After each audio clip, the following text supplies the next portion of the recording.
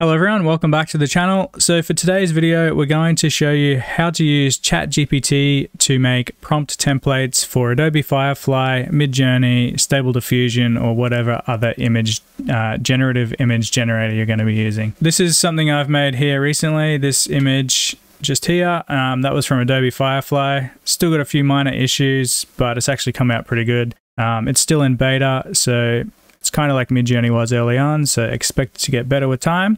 So we're going to be using Adobe Firefly and ChatGPT today. So in order to use this process, you're going to need to have access to both. So we'll jump straight in.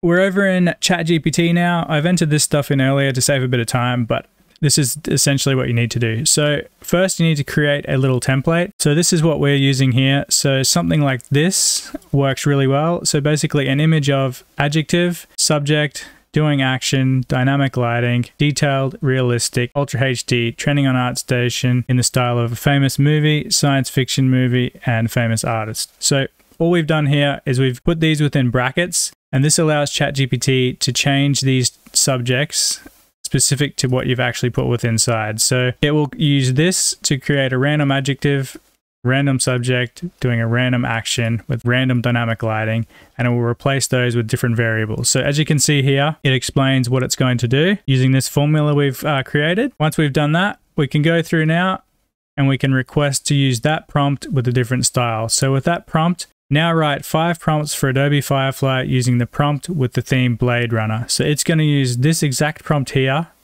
but use the Blade Runner theme for it. So it's going to replace all the things we've got within brackets and give it a Blade Runner theme. So here are some of the examples it's generated. So we can just copy these straight across into Adobe Firefly, Midjourney, whatever you're going to use, and see what kind of results we're going to get. So as I said earlier, Adobe Firefly is quite new, but we're going to play around with it anyway. I've got a couple of other videos if you want to have a look at those. So here we are in Adobe Firefly. Just jump into the text to image generator, click generate. So here at the bottom is where we can enter the prompts. So at the moment it's English only, but we're just going to copy our prompt from ChatGPT. Click generate. This will take a little bit of time. Okay, so we've got our base image here and we have a few different options on the side. So we're going to change things up a little bit. So it always defaults to the aspect ratio of square, but you can change it to whatever you like. We will try portrait for this. Landscape's probably better though, looking at the request. We'll try a portrait one first.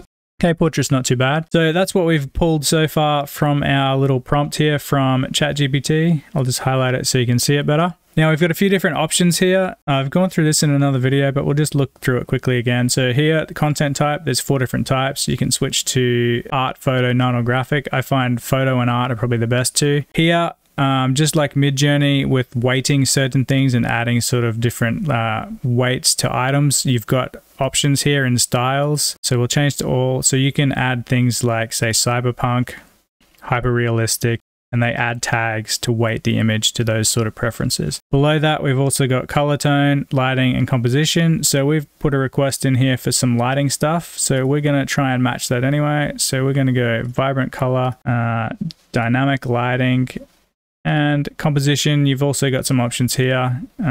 We'll leave it default for now, but something with a wide angle would probably work quite good with this image. Now we'll click generate and see if it will shake things up a little bit. Okay, a few little minor changes, nothing really crazy just yet. So another thing you can do in here, so once you get something that looks really good, so these two here I quite like, we can go either download it, you can use it as a reference image. So if you click options here, use as a reference image, this will bring up a sort of a base image that you can use for all future renders. So by default, it will start on sort of balanced, but if you slide it to the left, you can put more emphasis on the reference image. You can slide it to the right to put more emphasis on your prompt. So that will allow you to get some changes through this. So for now, we'll just leave it at this because we're going to go back over to ChatGPT now and we're going to try a different prompt it generated. Here's what we've got so far. So we're going to request again. Let's just copy this with the theme, change our theme to Harry Potter because everyone loves Harry Potter. That's our original prompt working again with the theme of Harry Potter and all our variables. So we're going to see what this generates. Okay, so here we have our new list of options. I'm going to pick something I can't see Adobe pulling this one off actually, but we'll see. Maybe in future versions. So we will drop off our tag. So we'll get rid of Cyberpunk. We'll keep the others and we'll see what it does. We'll change it to widescreen and it will generate. Okay, that actually turned out way better than I thought it was going to turn out. Not so much because of the prompt, but because Adobe Firefly is quite early in its beta. So to get a result like this first try is not too bad. So we'll try what happens with photo. Okay, that didn't change too much. So we'll go back over to ChatGPT now and I'll explain one more thing, then we'll wrap this video up. We'll go back to the top here. So for our original template, you can change any of these things in brackets. So you can change doing action to something like specifically jumping, change the subject to a specific subject. You can change any of these to something different. You might want to have 3 or 4 different artists merged here. So you might do famous artist 1, 2, 3, 4, 5. ArtStation is one that most people are using these days because ArtStation is quite an artistic website. So it's probably something you can use, but again, you don't have to have that in there. These here usually work quite well. Doesn't matter what platform you're on. It's always good to add something with lighting. So you could add studio lighting in here.